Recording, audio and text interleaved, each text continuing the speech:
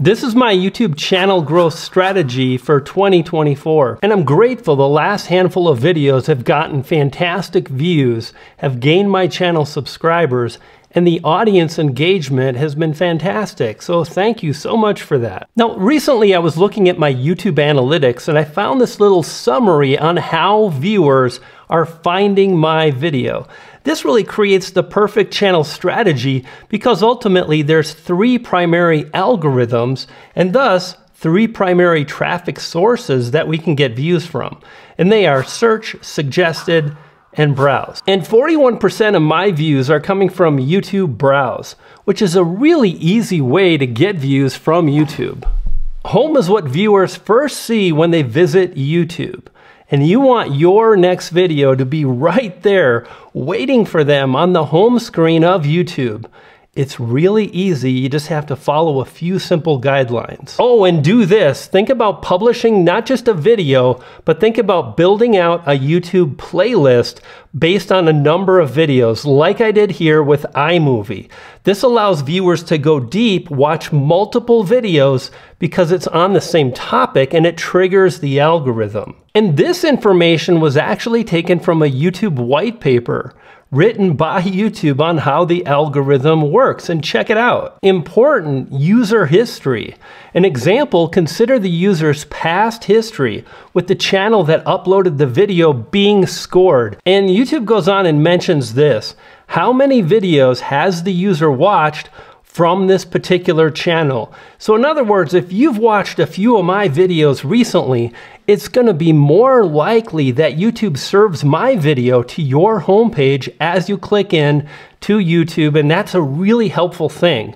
But sadly, this is where so many YouTubers screw it up. And furthermore, they mention when was the last time the user watched a video on this particular topic. Now, this is where it gets really powerful. When you can stick to one particular niche and you can really identify what the viewers in that niche want, the type of videos they're watching, and you start making those, well then here's what happens. One, you're publishing videos on the topic that viewers are watching, and two, if viewers are watching your videos again and again, you're going to be more likely to get your video served to those viewers. And then YouTube mentions to me that these videos were found on home. 1, incredible YouTube update. 2, reviving a dead channel. And then number 3, reviving a dead YouTube channel, which is the second video in a series playlist that I'm working on. Now, notice the red text. It's based on the amount of views being driven. So the first video drove 17,000 views, but I need to warn you, it's not enough just to move forward and publish videos. I want you to focus on 3 specific metrics: CTR, average view duration, and subscriber gain. And I want to give you the numbers to hit. In other words, if you publish a 5-minute video, well, how long do you need to keep viewers watching? Well, keep watching and I'll break it down. But more important than the views, because the views isn't how to get more views. You've got to get viewers to engage. So this particular video, well, not only did it get 17,000 views, but 250 of those viewers, they became subscribers, and that sends a powerful message to YouTube.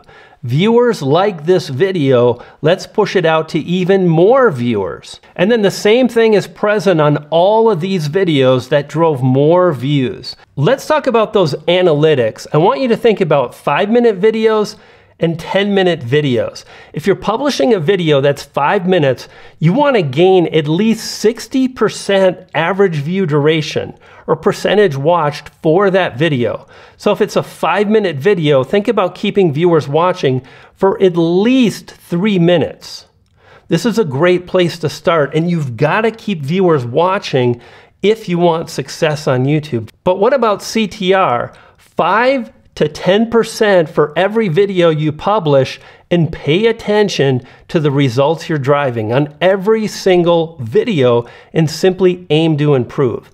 And then the big one, the one that I think a lot of YouTubers miss, which is subscriber gain. You want to convert 2% of non-subscribers for every video you publish. So I just looked at a video that I published based on SEO and some ninja tactics. And by the way, I literally called that video. In the video, I said this video probably won't be a #1, but I bet it drives views over time. And sure enough, not only did it do that, but it got a lot of subscribers for the amount of views that were coming in. It converted between 2 and 2.5% of non-subscribed viewers. And that's what I want to encourage you to do. Strive to get viewers to subscribe. And you can do that by simply asking, telling them, adding a lower third that mentions subscribe. And furthermore, the best way is to strive to communicate in a clear way, to add a voiceover that's compelling, to think about an angle that's interesting and different, even if it's on a trending topic. Create something that's unique to your channel. If this seems hard, it is hard, but I guarantee over time, it'll help you to move forward. One more thing, and then this next traffic source is really powerful, and I think as we move forward, you'll see why, and it may change the way you think or the strategy that you have in place in order to dominate YouTube. Check this out. This is the top searches that led to viewers finding your particular video. The first one doesn't really count. It's people wondering what I'm up to and they want to see my last video. The second one, YouTube update, well, remember that first video that I had that did well in browse, it also did really well in YouTube search. Other search terms included YouTube algorithm 2024, YouTube tags to get views, powerful because it's gaining my channel subscribers. And then this last search term that's kind of weird, a target market. Turns out that video was published in March of 2017, 6 to 7 years ago, and it's still driving views today. The more you're able to understand what viewers are searching for, and furthermore, you can really analyze and break down how competitive those search terms are, the more likely you can get a lot of views over time. Another really powerful strategy, notice this search term once again, YouTube algorithm 2024. Well, 2024 is a new search term.